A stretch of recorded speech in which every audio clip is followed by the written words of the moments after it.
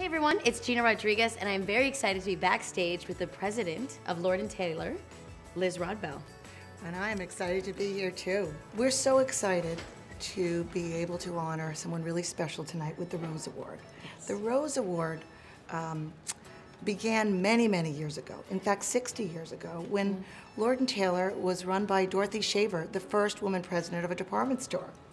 And it started to really celebrate women of innovation, creative people that really stepped outside of the norm.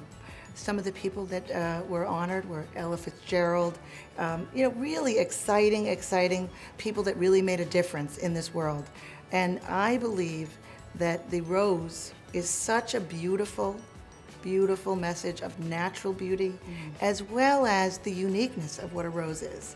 And so that moment of what was 60 years ago to today, and to really be able to celebrate new innovative people that are really making a difference and really focused on this evening's Women of Honor, I'm really proud to do.